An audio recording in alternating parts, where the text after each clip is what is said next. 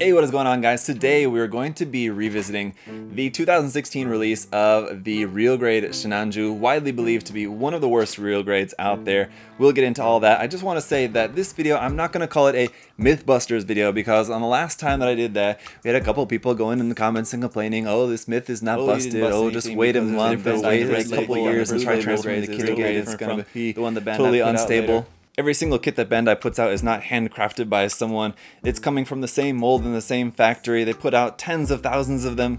And the idea that yours that you bought in 2012 in the Philippines and that guy's who he bought in 2014 in the US is going to have any noticeable difference is just ridiculous. The possibility that there is some fairly super minute detail of the mold that made any sort of difference in it is like a tiny grain of sand in the middle of the Sahara. It's just not a thing. Anyway, all of that aside, thank you to everyone who did watch and appreciate my review revisiting the real grade Zeta. But just for reference, this real grade Sinanju is red label, which means that this is not a recent print. This came out from before Bandai switched over to the blue labels on all their kits. So this is not one that's been reprinted recently. I don't know exactly when this was printed from Bandai, but it's at least a few years old. So everybody knows that the real grade Sinanju has its issues, and it comes down to the three main F's. That is the fit, the frame, and the finish. Those are going to be the three topics that we're going to be talking about in this video. This is not going to be a review of the kit. I'm not going to do an unboxing of the kit. I've already done that in the past. I want to address these three main issues with this kit in this video. And there's one more point of very important context that we need to get out straight at the beginning of this video, that I am coming at this from a modeler's perspective. And for me, there's multiple different ways to look at model building or model collecting. For me, in my point of view, there are two different ways to enjoy this hobby, either as a modeler or as a collector. And honestly, multiple shades of gray in between. You can be a modeler and a collector, and I think both of them are equally legitimate ways to enjoy this hobby. And I think from Bandai's perspective, they put out their model kits with both ends of that spectrum in mind as well. They make their kits so that people who just like to build and collect and maybe play with the models are able to do that most of the time. That's the idea. Or if you just want to build it just as strictly as a model and paint and do all the modifications and whatever, you can do that as well. And if you think about it, that perfectly explains why some modelers complain about Bandai kits being too easy and too simple, because they're made to be easy for people who just want to build and collect them. And then some collectors complain about Bandai model kits as being too complicated or too finicky, because they're not made to be played with necessarily. They're made to just be built as model kits. And so this kind of clashing of ideas, everyone's right, and it just depends on your own personal perspective. And at least for me, in my model kit reviews and build videos and everything, I try to keep everyone's perspective in mind, but I'll understand that my perspective is always going to be of the person of the modeling standpoint, that I look at these as models, things that are meant to be built, posed, and then not played with. But obviously some people are going to want to change the pose and play with them. That's just a different perspective from mine personally, but I perfectly respect that opinion. If that's what you guys want to do with it, I'll keep that in mind. But for the purposes of this video, I'm looking at this in the context of this being a model, not an action figure. And if you want to get really scientific about it and go to the dictionary definition of a model, it says right here, a representation, generally a miniature to show the construction or appearance of something. So usually a miniaturized version of something, that's it. Whereas the dictionary definition of a toy is an object, often a small representation of something. Okay, yes, that sounds like a model, but here's the added bit: for children or others to play with. That is the important definitional difference between a model and a toy. A toy is meant to be played with, a model is not. Notice that that's missing from the definition of model. And for further evidence, in a lot of countries, they even put a little sticker on the box that says like not a toy, or for example mine here in Korean, it says there that it's a hobby product for an adult, not made for children, and it says above 15, which above 15 I think would still constitute a child in my opinion. But anyway, my point is, look, if you want to buy a model kit and you want to play with it, that's fine. But I don't think it's really then fair to criticize the model kit for not being able to withstand some play time, when that's not, at least in my opinion, what they're meant to do. So with all that context in mind, let's go ahead and crack open the box and get to work on addressing the issues with the Sinanju. So among the fit, finish, and frame, I think the frame is by far the worst issue with this kit, and that is because they're using Advanced MS Joint 5 from the year 2012. When this kit came out in 2016, that's because this MS joint was made for the Gundam Mark II, a much smaller mobile suit in comparison, with the Mark II coming in at around 19 meters tall and the Sinanju coming in at around 22.5 meters tall. So right off the bat, with the overall size difference between the two mobile suits, you can see how this frame could become a problem, as this frame needs to support a lot more weight with a larger size mobile suit than it was originally designed to support. And while the real grade Mark II is, in my opinion, the best of the early real grade kits and still holds up very well to this day, this frame works great in that kit. It does not work very well in this kit, so we will have to see what we can do about strengthening certain areas of the build to make sure that the frame is actually able to hold up the weight of, say, the waist section, the arms, the legs, and all that, so you're not having weight issues with this kit. Now, the fit and finish of this kit I consider to be less pressing issues, because honestly, for the fit, if you have certain parts that are tending to fall off very easily, basically the solution is just to glue them. Unless they're moving parts, then you might have a little bit more of an issue, and we'll tackle those issues as we encounter them throughout the build. As for the finish, this also is not necessarily an issue if you plan on repainting the kit, which I do. If you don't plan on repainting the kit, then you might have this problem. Fortunately though, all of the gold pieces are undergated, so you don't really need to worry too much about those. The problem is with some of the high gloss red pieces. These are not all undergated, so you will have some areas where the gate that you're cutting then is going to leave a nub mark that is going to be in an exposed area. So whatever your typical method for getting rid of nub marks, which should include sanding away this high gloss finish is not ideal, so you need a different way to do that, or you need to find a way to be able to sand and then bring back that high gloss finish. And it's relatively easy to do that. Obviously, the easiest way would just be to use a polishing compound, but even if you don't use that, you can do it still pretty well, even without the polishing compound. And let's go ahead and take off this part here and use it for an example. Now, you got 1, 2, 3 gates on there. None of them are under gates, and all of them are going to show on the finished model. So you got these small ones, which are not that big of an issue, but then you got this quite large one over here, which if you guys have built any models before, you know that the larger the gates, it's a little bit more tricky. First thing you're going to want to do is, number one, use a pretty good set of sharp single blade nippers. Those would be ideal. And then you're going to not cut directly up against the parts. Cut a little bit further away. In this case, I'm going to leave a lot of space, because when you have a really thick gate like that, it's much easier to damage the piece. So give yourself plenty of room on that and cut a lot. And even on those smaller gates, I left quite a bit left over. Now you can cut that down a little bit shorter if you want. Right here on these, I will just go ahead and cut that down, making a second cut there. Still, I'm intentionally not cutting right up against the plastic, because you just don't really want to do that in general. Same thing for this larger one. I'm gonna cut a little bit more away, but I still want to leave a little bit on there. Next step for me would then just be to shave that down a little bit further carefully with a knife. Now, I know people always freak out about the way that I cut towards myself. You shouldn't do that. You should cut away from yourself if possible. It's just super uncomfortable for me, so just do whatever is safe and comfortable for you. The point is, you're not trying to lop off the whole thing all at once. You just kind of want to shave away at it, and I usually will slice from one side, take a little bit off, rotate the part around, take a little bit off from the other side, and this ensures you're not cutting off like too much or gouging into the part, which is what you definitely want to avoid. There we go. Mine's looking a little bit rough because I was intentionally a little bit over ambitious with that, just for an example for you guys. And that tore a little bit there as well. That whiteness that you're seeing is actually a little bit of that plastic torn, because this has a little bit more than just that big gate mark there. There is also a mold line which wraps around the top of there. So cutting away that mold line then kind of ripped the plastic a little bit. So what's the next step now? What can you do? I'm just going to use a soft type sanding stick, which was originally a 600 grit sanding stick, but as you can see, it's kind of well used now. It's probably closer to like 800 or even 1000 now at this point. And the reason that I always recommend soft type sanding sticks is because they're soft enough not to flatten out your curved surfaces and hard enough not to round off your flat surface. This is like a little bit flat-ish kind of surface there, so this one is going to be perfect for that. And then as you can see, I'm kind of like rubbing it. That's also an easy way to get rid of like little white stress marks and stuff from your nubs. Just give it a little rub with your thumbnail, give it a little rub with your sweaty fingers. And even after that, you can see it lost a little bit of shine here on the front, but we can even buff that even more. I'm going to use my balancer here from the Gun Primer Razor set, which as you can see is also kind of already beat up, but it's the only thing that I have at the moment. But some buffing with this should be enough to get it pretty close to being back to shiny again. And after a little bit of buffing and just some more wiping away, there you can see we got that shine pretty much all the way back to what it was before, or just what it should be to match the rest of the part, and you can never tell that there was a big nub mark there. Now the other problem that you're gonna have with these is just mold lines. You got this mold line I mentioned before, it wraps around the top and then cuts right across the part there, so that line is not supposed to be there.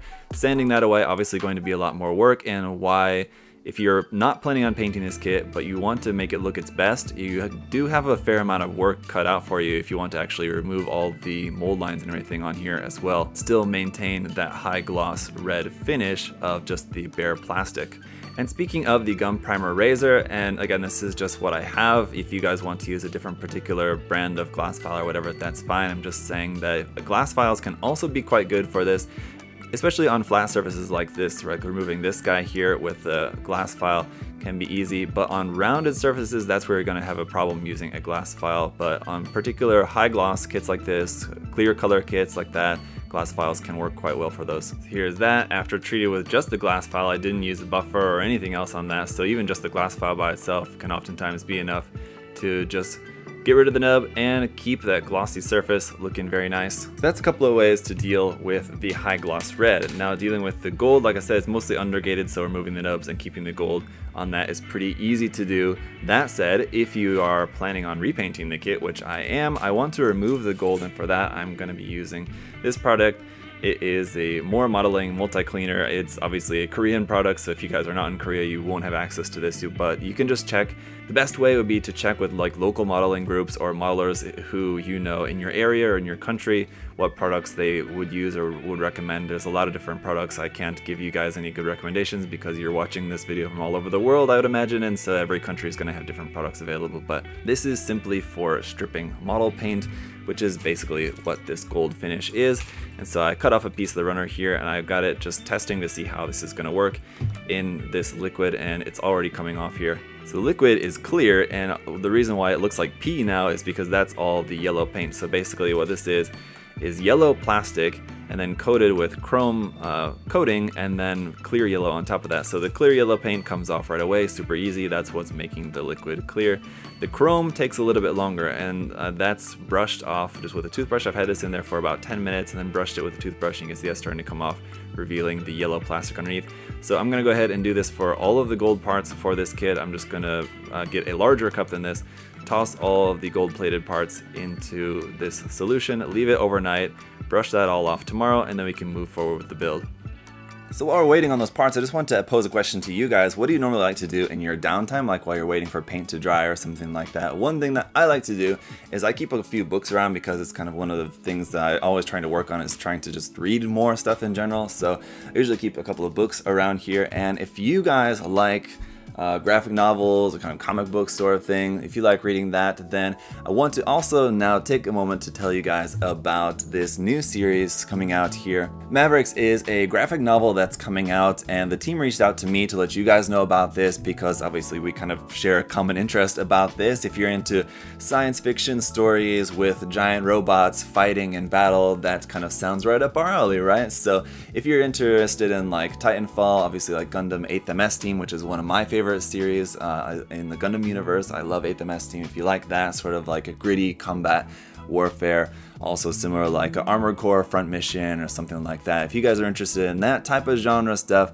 then this is worth checking out. So like I said, the team is currently raising funds on Indiegogo, and the deadline is coming up on September 20th. So I just wanted to let you guys know a little bit about this, and obviously the link to the Indiegogo page will be down below with all the full details. But first, let me just play the trailer for you guys because that kind of shows it very well, and then we can talk about some more of the other details. War is a topic of vital importance, a subject of inquiry that cannot be ignored. It is a matter of life and death.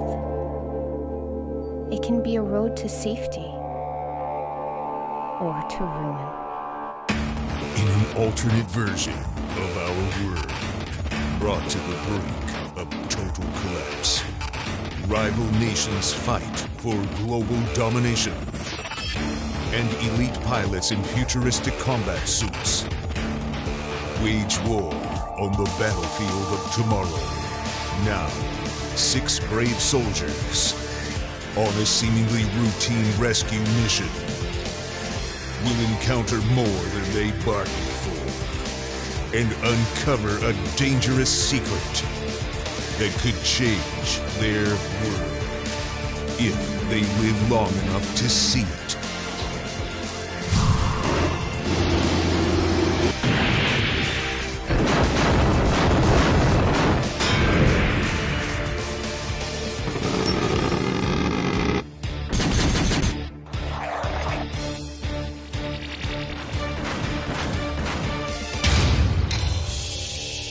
MAVRICS Origins Volume 1. Now on Indiegogo. So there you have it, guys. Like I said, it looks very exciting. And now if you take a look at the Indiegogo page here, which like I said, the link will be down in the video description below, it has all the details on all the different levels of backing, all the perks and everything for that. So there's all sorts of stuff. Like if you just want the digital download, you've got that on here. There is also just the basics. You can go all in by getting like the fully loaded campaign box, which has a bunch of cool stuff like a tier exclusive wraparound cover, variant cover for that is exclusive to that, as well as a set of dog tags in there, which will be individually numbered, so you'll be able to go onto the website and make your own personal profile on there, which is pretty cool. My personal favorite though, I think, is the spare magazine option, and the reason is because there's actually 5 different versions of this, and whichever different version you choose comes with a different print of that. I really love the A variant because that artwork really reminds me of like 80s sci-fi, like Aliens cover, like Ripley or something like that, which is super cool. But I think personal favorite is probably C. I just really like the design of that one. The color scheme of it's very cool. So that's probably my favorite among the set. So there's information on all the levels and the stretch goals and everything on here, so make sure you guys check that out. There is also some add-ons as well. The supply drop looks very cool. You've got a lunchbox, travel mug, a flash drive there loaded with some secret stuff on there, so like some more added content added on that. And probably my favorite thing, of course, is the 3D resin printed statue that you get with that. So that'll be fun to get if you guys like painting minis. That will be a really cool one. So make sure you guys check this out. Obviously, there's t-shirts on here as well. And just on a personal note, guys, you know I don't like to hammer you with like commercials and stuff like that. That's why I'm never going to have like an advertisement for like Raid Shadow Legends or something that's completely unrelated. When the team reached out to me to do this promo for you guys, the only reason I agreed is because I think this actually looks very cool, and it is something that I think that would be of interest to like people like us who are interested in giant robots, and if you're like me and also love like science fiction stuff, and especially like 80s sci-fi, that this looks really cool, like sci-fi action. And aside from that, I just know how much work goes into creating something like this, so I think these guys are working super hard on this project, and I think they deserve some support. So if you guys are also interested, you know, I would just recommend just go there and check out, see the different options. There's a lot of different options for that. So even if you just want to support a little bit and just be able to just read and just enjoy the graphic novel, there's options for that. Or if you want to throw some more support their way, there's a lot of stuff that you can get from the different perks and options here for this. So it's very cool, and I want to give the guys that are working on that, you know, a big pat on the back for all the work they've done already. I think it's going to be a really cool project. I'm looking forward to reading it myself personally, and so I hope you guys also take some interest in that. But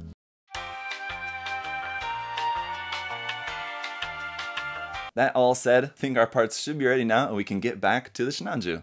Okay guys, so a few days later I finally got the kit all put together, or most of the sanding I think is done. I may end up having to go and do a little bit more once we get to the painting, but for now the kit is all together, the weapons are all together, and there's some glue on the fuel tanks because there's seam lines on those. So I'm just waiting for that glue to cure a little bit, and let's do some more sanding on those just to get rid of that excess glue. There's also a little bit of glue on the grenade launcher for the seam line on that, but on the main kit itself there's not really any seam lines to worry about, so that's good. Now like I said before, this is not going to be a rehash of the review. I don't want to go into doing that, talking about all the articulation and everything. If you want to see more about that, go ahead and check the original review. But for now, we're going to talk about the fit issue, because there are definitely aspects of the kit that are going to cause you problems about the just like falling off at certain times and everything. Probably the most notable would just be the knee. This knee part tends to come off quite easily because it's just kind of barely held on there, but it is a little bit right on there. But another one here would also be the toe, which is not, I mean, like I'm pulling it off now, but I just know from building the kit and working with it before that the toe piece does tend to kind of fall off. Although I'm experiencing it now, it does feel like tighter than I remember it being the first time. It could also just be due to like some sanding dust or something like that being caught up in there. Another weak point is going to be here in the forearm, as like this whole front part is basically just plugged onto the end of the frame. So that's the end of the Mark II frame. I'm not really sure whether to file this particular part under the fit or the frame, because it kind of has to do with both. Because on the original Mark II frame, that's where you plug in the hand, but the Sinanju's arms are bigger and longer, so you have this extra section that you're plugging onto there. And it basically just like plugs onto that part, and it's not that really strong of a connection. So as you're moving the kit around, this might tend to pop off on you. And so these are kind of like the main 3 issues that I've really noticed about like parts being loose. And as you can see, they're not even all that bad, but if you are going to be handling the kit, you might find these parts to be a little bit loose in the fit. Fortunately, they're all non-moving parts, so this one you can just put a little bit of super glue on that, and that is what I'll ultimately do later after painting, just to make sure it is good and tight. A little bit of super glue on there, that's not going to bother anything. Here on the knee, once again, just a little bit of super glue on there, glue that onto there, it's not going to bother any of the articulation. And then the toe as well, just a little bit of super glue in there, pop that on there, and that's not going to bother anything. So the fit issue of this is pretty easy to fix. There's nothing that can't be fixed by a tiny little drop of super glue as far as the fitting goes. So that brings us to the last point, which is the frame, which I really couldn't address very much until we got actually the kit together, and then now we can really experience what the issues with the frame is going to be. And the first one you may notice is that the top half of the body and the lower half of the body, it's kind of wobbly in between, because the connection between the top and the bottom half of the body, there's actually the top half of the frame and the hip part of the frame from the Mark II. But this kit, because it again needs to be a little bit larger, there's another section kind of built in between that actually connects them now, and that's the section that's going to be causing it a little bit of an issue. And that's why earlier you saw me resting it against this part here like that, because the kit is not going to be able to stand up on its own. So the issue of the kit just not being able to stand up in a neutral pose just on its own like that, I just don't think that there's anything that you can do about it, because it's just a matter of the weight on the back, and there's nothing that you can do to reduce the weight. So you could change the pose, and obviously having the weapons and a shield in the mix will also help to counterbalance the weight. And you can see both of the knees already fell off in me just trying to fix the pose here to something like this. But here you go, something like that. If you change the pose, you can get it to stand up on its own in a way that you kind of have it leaning over or bent over or something like that, in a way that makes it less back heavy. So it is possible to get it standing on its own, I think, but ultimately the best option for this is just going to be putting it up on an action base. That's kind of the best way to counteract the weight of this. That's not an issue that there's really anything that you can do to modify the actual kit, aside from like putting weights into the kit or something, which I feel like is just something most people are probably just not going to be interested in doing. It's just much easier to just put it up on a base or something, and that's what I'm going to be doing. And so I think the best way to move forward with testing the frame and figuring out any issues that we're going to need to work on more is just to try out a couple poses. Like I said, considering this kit as a model kit, I would really only ever pose it maybe a couple times before figuring out a pose that I wanted to stick with. But if I'm unable to actually hold a pose with the frame completely unmodified or completely unfixed, then that would be an issue, something that I would need to fix. We're not necessarily looking for fixes that would need to be made to the frame in order to continuously pose and repose and repose and repose and play with the kit. Those are things that would come up. There could possibly be issues that would come up if you were to treat the kit in that way, but that's not how we're going to be addressing the kit today. So we'll just immediately say that it seems like that looseness in the waist is not really going to be causing that much of an issue. It is a little bit loose, and like I would think that could be a problem bending the kit forward if you're trying to take advantage of the ab crunch and the back weight kind of then pulling it back. That might be something we'll take a look at just for being able to keep a good solid ab crunch pose. But honestly, at the moment, my main issue is more so with how the shield attaches onto the back of the arm. Now, there is another piece that will allow you to attach the shield up to underside of the shoulder armor, which I always just thought looked stupid. I'm not even going to bother with that because I just thought that it's just silly. Anyway, I'm going to be keeping the shield on the back of the arm. And so number one issue is just going to be the weight. As you're noticing, it's kind of drooping down there like that. And the other issue is just the fact that it's on the back of the arm. It just looks really uncomfortable. Like you're never actually going to be able to block anything with a shield unless you have the arm like really bent like this. And then you have the shield like up, blocking like this way or something, or just having the arm in some really awkward pose. So it would just make a lot more sense that the shield was on the side of the arm, or at least like partially on the side, something like that. And also just the connector in general, even if you did want to keep it on the back of the arm, the connection is not very good, so it's kind of like just barely hanging onto there. And this is before we even get the effect parts on there, because if we just go ahead and swap these around and put on the effect parts, as we'll see, I think the weight is going to be even more of a problem. And so we're not going to make it easy on the kit. We're using the shorter beam effect parts. We're going to go for the full length beam effect parts, both of them added onto there. And it looks like it's holding the pose, right? But that's only because the beam effect is resting on the leg. If I lift this up, if the shield doesn't fall off the arm, you're going to notice that the arm is not going to be able to hold up the weight. So that's lifted up there. It's just going to immediately fall down. So definitely there's going to be an issue there in the shoulder. And if we deconstruct this a little bit, it's going to be pretty easy to figure out exactly where the problem lies. Just take off that top piece of armor and you can see there's 2 points of articulation. One is inside there, which would be the Mark II's frame, and the next one is this next point of articulation here, which is the new parts. That part is actually really tight, so this end of the shoulder joint, very tight. That's not going to give you any problems.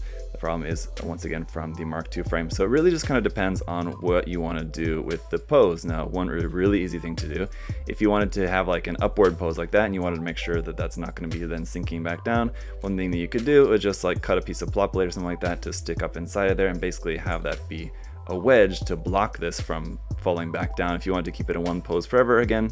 Or you could even make it a removable piece or just stick a piece in there temporarily, just a piece of plot plate in there, something that would just hold up this joint and make it impossible for it to then sink back down. That would be the easiest thing to do. Now while we're here, there is another loose piece on the kit that I did forget about before, and that would be the head. The head pops off very easily.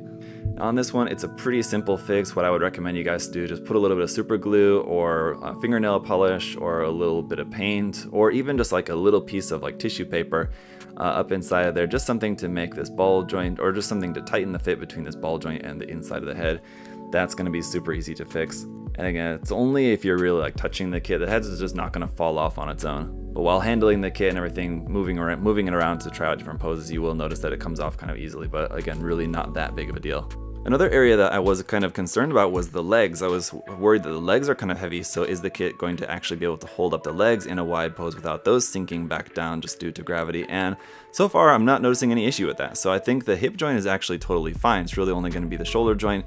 This middle section joint, which could be a problem, like I said, if we're trying to keep it in like an ab crunched pose. So we'll try to address that, the shoulder joint, and just the ability of the shield to plug on in a way that is more secure and in maybe like a little bit more comfortable position. Those are going to be kind of our main things that we need to fix about the frame, essentially. Alright, so once we disassemble the body a little bit here, and then we can address those issues. Now, if we take a look in the torso section, the problem with the ab crunch is that there's like 4 different joints between here. There's a couple pieces that I've removed, but right here in the center, there's a double ball joint. So the range of movement forward and back for that is quite large. As you can see, there is all the way back, and there it is all the way front. It's not that much, but it's enough. It's like ½ centimeter or something like that, 5, 6, maybe even 7 millimeters there, which is going to add up. So if you did want to keep this in an ab crunched pose like that forward and not to be pulled back by the backpack, easiest thing I think would probably be just shoot some super glue up in there just to fill in this space, either that or even some like epoxy putty or something. Just pack in some epoxy putty around this, let that cure, and then that'll just be hard and that will stop that from bending. If you wanted a temporary option, what you can do is just cut pieces of plot plate like this that you can stick in there. You have to file it down to a size that will fit in there in this one way, or just pieces of plot plate, just like stack up plot plate to whatever thickness that you need to basically be a wedge in there that you can wedge in here, and that will stop that from bending more. And that is something that you could then disassemble the kit and take out again easier later if you wanted to change the pose for whatever reason. And if I can just real quick reassemble the parts here on the bottom, you can see what I mean. So here's another point where that's going to bend forward like that. Right here you can see what I mean. This is just a filed down, cut off piece of runner here. And you just wedge that into place, and you could even just put a little dot of glue on that just to keep it in place. Something that's not going to hold it on there forever, but at least just something that will keep it in place. Just a little dot of plastic cement will be fine. And then that will keep that from bending back again as long as that little kind of spacer is in there. It's a pretty easy fix to sort out the ab crunch of that. I'm not going to set anything in permanently now at the moment because I still have to disassemble and paint and all that, but I think you guys can see what I mean on that one. Now for the arm, I'm just going to go ahead and put this piece of armor back here on the side because that's what we'll need in this case, because without that, if you take a look at this side, you could glue or pin something maybe up in here in the frame, but honestly I think the easiest way would be just to take this piece of armor, and basically what we're going to be doing is utilizing this flat surface, which is basically like the underside of the armpit, and you can either once again glue or just temporarily set a piece right in there. It's like we've got our cutoff piece of runner right here, so basically it's going to be setting that into the armpit basically on the top of this section, and this gives you a nice surface there to glue that down if you wanted to. But if we go over here, you can see you can just kind of wedge this into there. And once we've got that in place, again, you can pretty that up by making that so it fits in there better. I'm just kind of showing you guys temporarily just so you can get the idea. But then, as you can see, that's not going to be able to move down at all, where on this side that's moving up and down, but on this side now that's wedged, stuck into place, that's not going to be moving anyway. There's no amount of weight that you can add to that that's going to be able to sink that arm down any further. So that brings us to the third and most difficult thing that we're going to want to fix on this one. And this is something honestly totally subjective. I just personally don't like the placement of the shield on this. You guys may be perfectly fine with the placement of the shield on the back of the arm. That's what I want to fix on this. If you did want to keep this permanently more solid on the back of the arm without it kind of falling off easily, again, I think the easiest thing to do would be just to add a little bit of glue on that. Not really that big of a deal. Pretty easy fix, and that'll be, because as it is, it's solid enough. It's not like it's falling off super easily, but if you just wanted a little bit added security, just a little bit of glue will be fine. But if we take off this mount here, we can address the issue, because this part still needs to clamp onto the back of the arm as it is, but what we want is this part, instead of being on the back, to be over here on the side. And so I think what we're going to do is just get rid of that and then just make this so that it's just glued or fixed permanently here to the side of the arm right there, like that. So after I've cut the bar off the back there, I'm just gonna file this down so that it's just nice and flat and round across the back of that there. So once that's cleaned up pretty well, then what I need to do with this, or what I'm going to do, is once again just utilize some runner pieces, just because, well, let's just assume that maybe you guys don't have plow plate or don't have access to plow plate. Easy enough to just use the runner that you have included with the kit. It's the same material, all it is just plastic styrene, but this is not going to fit into there, unfortunately. And basically the only reason why I want to fill this is just because it's an empty space, and I'm going to want the strongest connection between these two pieces as possible, because it does have to support a lot of weight. These two pieces aren't meant to be attached, they're not molded together, so any connection between these just little small pieces like this is going to be kind of weak, so the most we can do to strengthen that is better.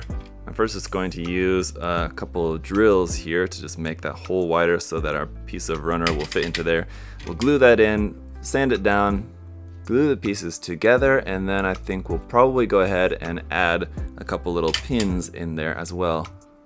So we'll give that a little bit for that glue to dry, so then we can cut the ends off of this, file this down, and then we just need to make it so that it should fit relatively flushly here to the side of this part here. So we'll have to kind of file that so it's a little bit rounded so it'll fit onto the side of here.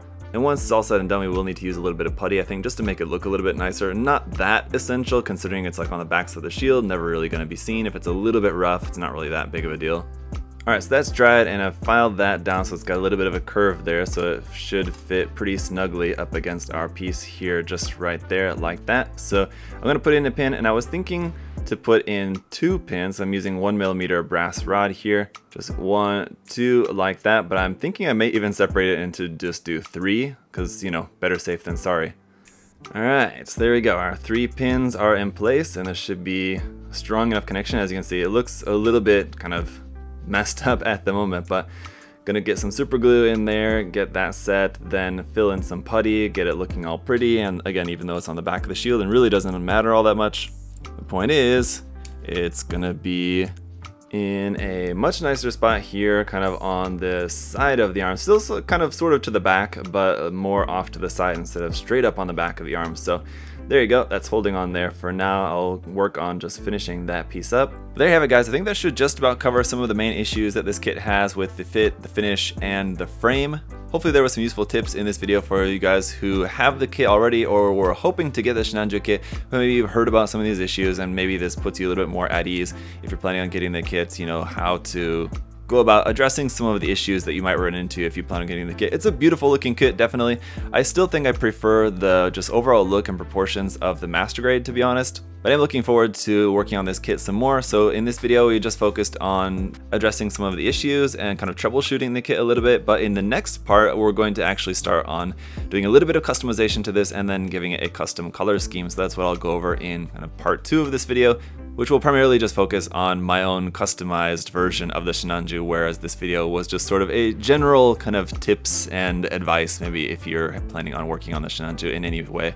But as always guys, big thank you to USA Gundam Store for making this video possible. Thank you all so much for the support as well. Check out the link to USA Gundam Store and the coupon code down in the video description below, as well as the link to MAVRICS down there in the video description. Thank you all so much for the support, liking the video, commenting, and subscribing is all greatly appreciated. Until next time, hope you guys are having a great day. I'll see y'all later. Bye bye.